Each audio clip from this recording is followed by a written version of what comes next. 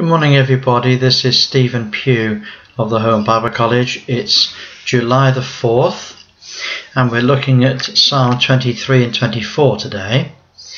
Psalm 23 is of course a very famous psalm, probably one of the most famous psalms in the Bible. And what I want to bring to your attention today is the way in which the psalm is made up. He begins, it's a psalm of David, he begins, the Lord is my shepherd, I shall not want. He maketh me to lie down in green pastures. He leadeth me beside still waters. He restoreth my soul. He leadeth me in the paths of righteousness for his name's sake. Now, in this psalm we have three valleys. The first valley is the valley of his provision. This is the valley where the shepherd provides everything for the sheep. What does he provide?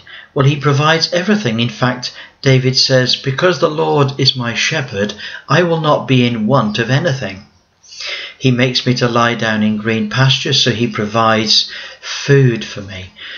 Sheep only ever lie down when they're fully satisfied. So he says, the Lord provides all of the sustenance that I need, and he leadeth me beside still waters. Now, these are not dangerous waters. Sheep very often can be in danger from rushing rivers. He says, but he leads me beside still waters, and he restores my soul, and he leads me in paths of righteousness for his name's sake. And so the imagery of the shepherd and the sheep is right through this initial valley. He restores me. You see, within the sheep there is the tendency to stray, and so he says he restores my soul, and he leads me in the paths of righteousness for his name's sake. Now, in this particular valley, there is the leading of the shepherd. The shepherd goes before, and the sheep follow him. They are the followers. And where does he lead? Well, the Lord leads me in paths of righteousness. Now, righteousness is doing that which is right in the eyes of the Lord. And he says, and the Lord leads me into paths of doing right under the old covenant. And he does it for his name's sake. You see, it is to the name of the Lord, and it is to the credit of the Lord, and to the glory of the Lord, that David walks in paths of righteousness. Now, the second valley is found in verse 4, and he says, though I walk through the valley of the shadow of death, I will fear no evil. So here we have David. He's in a different kind of valley. This is not the green pastures and the still waters anymore. This is the valley of the shadow of death. You see, death is stalking him, and the shadow of the stalker falls across his path. He said, but even in the valley where the shadow of death is there, I won't fear evil, because thou art with me. Thy rod and thy staff, they comfort me. Now, the rod was an instrument of discipline. The staff was an instrument to guide. He says, and the disciplining hand of God and the guiding hand of God, they give me the protection that I need in the valley of the shadow of death. Now, he says, I'm not walking in the valley of the shadow of death at the moment. At the moment, I'm in the valley of green pastures. But if I did walk through the valley of the shadow of death, then I will fear no evil. Why? For thou art with me. So in the first valley, he says, I shall not want. Okay? And in the second valley, he says, I will fear no evil. Now we have a third valley which begins at verse 5. Thou preparest a table before me in the presence of my enemies. So this is a valley. This is a valley where the two armies meet. This is a valley where those that were on David's side meet those that are on the enemy's side. And in the midst of his enemy, he has a table prepared. There is the pavilion, you see. The pavilion is the place where two opposing forces meet. And in that valley, he says, thou anointest my head with oil. My cup runneth over. Now the anointing of his head with oil is the confirmation of his calling. He has been called by the Lord, and he has been anointed king by the Lord. But this anointing, it takes place in the presence of his enemies. You see, whatever David's enemies might say or think, when the Lord anoints his head with oil, then his enemies have to stand there and watch the confirmation of God upon David's life. And he says, my cup runneth over. You see, David's cup, the cup is the place where the wine is put, and wine is symbolic of joy. He says, in the presence of mine enemies, not only does God prepare a table for me, not only does he anoint my head with oil, but my joy, it just runs over. Okay? And he says, and you know what? He says, surely, definitely, God's goodness and his mercy, they will follow me all the days of my life.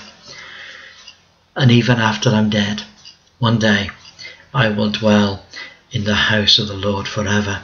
Now that's my password for today. The very last phrase, he says, I will dwell in the house of the Lord forever. There's going to come a time when David will live again.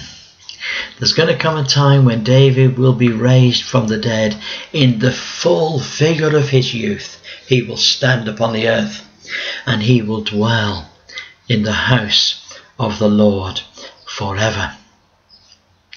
Now the next psalm, Psalm 24, we've called it the King of Glory. Now, I take it that Psalm 24 is a messianic psalm. It's speaking about the Lord Jesus. This is prophecy.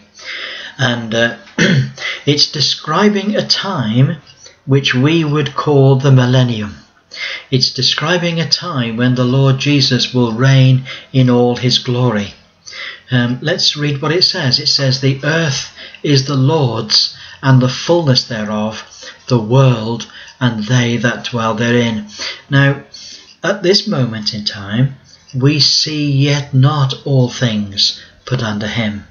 But there will come a future day when the Lord Jesus will take personal possession of the whole world. And in that day, the glory of the Lord will fill the whole earth from sea to sea. And so this psalm is describing what will happen in that kingdom. He says, in that kingdom, the earth will be the Lord's, and the fullness thereof, and the world, and they that dwell therein. For he hath founded it upon the seas, and established it upon the floods. And who shall ascend unto the hill of the Lord? And who shall stand in his holy place? You see, there's going to be a new temple, the millennial temple.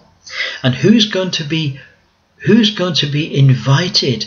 Who's going to be worthy to ascend into the hill of the Lord?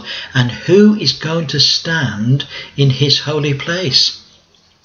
And then he answers, David answers his own question. He says, he that hath clean hands and a pure heart, who hath not lifted up his soul unto vanity, nor sworn deceitfully, he shall receive blessing from the Lord and righteousness from the God of his salvation. So what he's describing here is the qualities and the characteristics and the qualifications of those that will be invited to stand in Christ's presence. And those that stand in Christ's presence, they'll have to have clean hands. They'll have to have a mind that is pure. They will have to be people that have not lifted up this soul to vanity. There'll be no pride there, and they will be truthfulness in their heart. They will never have sworn deceitfully, and they shall receive the blessing of the Lord. In Matthew chapter 5, he begins, blessed are the poor in spirit, for they shall see God. And that's exactly what's being described here. He's saying one day we will be called up to Zion. We will ascend the hill of the Lord, and we will stand in his holy place.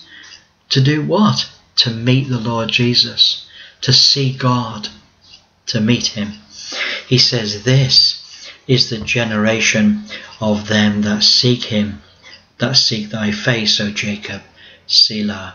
And then he says to the city, he speaks to the city. He says, lift up your head, O ye gates, and be you lift up, you everlasting doors, and the King of glory shall come in. Who is the King of glory? The Lord, strong and mighty, the Lord mighty in battle. Lift up your heads, O ye gates, lift them up, you everlasting doors, and the King of glory shall come in. And who is the King of glory? The Lord of hosts. He is the King of glory. And so it's describing this triumphal entry of the Lord Jesus into Jerusalem, into the city, the eternal city. And he's going to come in. And the question is, who is righteous? Who is able? Who is worthy to enter the everlasting city? Well, it's the Lord of hosts, the Lord strong and mighty in battle.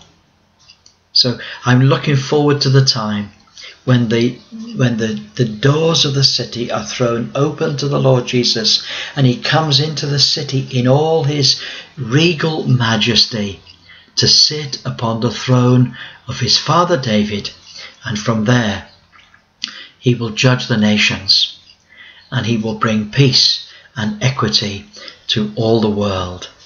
What a glorious prospect this is. Well, there we are. There's 2 Psalms today. Beautiful, aren't they? And look forward to speaking to you again tomorrow. Have a wonderful day. Bye for now.